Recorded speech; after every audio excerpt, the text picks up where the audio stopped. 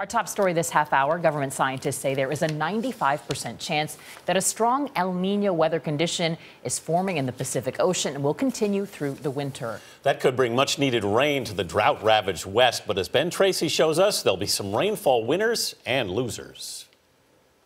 The water in California's Lake Oroville used to reach all the way to the tree line, but the Golden State's reservoirs are running on empty. They've lost 6 trillion gallons of water during 4 years of punishing drought. But wild and wet winter weather is now in the forecast for California, thanks to the intense warming of the Pacific Ocean near the equator, known as El Niño.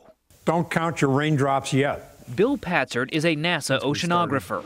He says El Niño should bring rain to California, but the Pacific Northwest, which has been ravaged by wildfires, is forecast to be drier than normal this winter. And even heavy rain in Southern California is not a drought buster.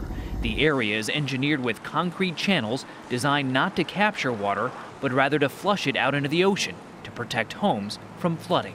We made a decision in Southern California many years ago to turn our great rivers into flood control channels. Because remember, there's only one thing that's more important in California than water: real estate. The state's largest reservoirs are in Northern California, where El Niño storms are much less likely to hit. Pacific Ocean temperatures are also so warm, NASA hydrologist Jay Familietti is worried California will get rain, but not the snow it desperately needs. Why is snow so much more important than rain?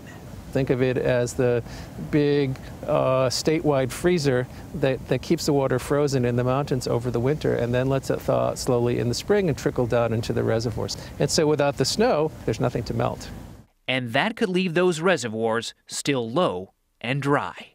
For CBS This Morning Saturday, Ben Tracy, Los Angeles.